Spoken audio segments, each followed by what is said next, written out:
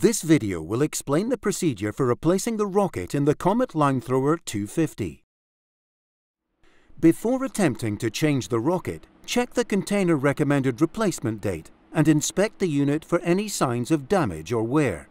If the recommended replacement date has passed, or if there is any sign of damage, the device must not be used and a replacement obtained. When changing the rocket, it is recommended that you do this on a suitable flat surface, with sufficient working space and, if possible, outside. These are the components of the Linethrower.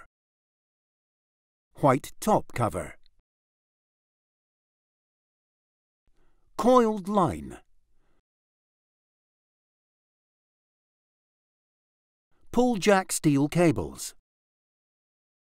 Pull jack fixed to rocket. Rocket. Before starting the replacement procedure, it is extremely important that you first check the twist grip to make sure the security pin is in place and the safety seal is intact. The security pin is there to prevent accidental deployment, and if the pin is missing or if the seal is broken, do not proceed with the rocket replacement. Remove the white top cover of the container by prizing it off using the tab at the top with the finger hole.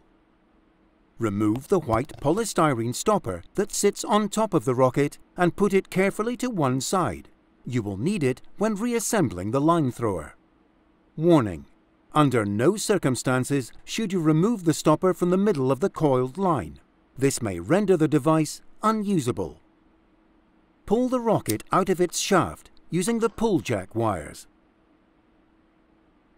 Untie the line from the end of the rocket wire. Put the old rocket to one side to avoid mixing up the old and new. Tie the free end of the coiled line, marked with a label, to the wire of the new rocket using a bowline knot. Make sure it is tightly knotted. Put the new rocket into its shaft with the two side brackets of the pull jack facing into the device. The brackets must sit on the inner edge of the plastic guides towards the coiled line. If the rocket won't slide in easily, it may not exit the device properly, so adjust its position if necessary until it drops in under its own weight. Make sure the pull jack connecting wires are placed into the two slots in the shaft adjacent to the coiled line. Coil the plastic-coated connecting wire loop onto the top of the coiled line. Then push the white polystyrene stopper firmly back on top of the new rocket as far as it will go. Make sure that the knot on the pull jack wire will not hinder the rocket when firing. The cover can now be snapped back on, making sure it is the right way on and is secured all the way around.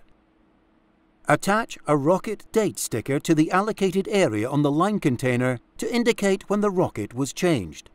This saves the crew or surveyor having to remove the rocket to check its expiry date.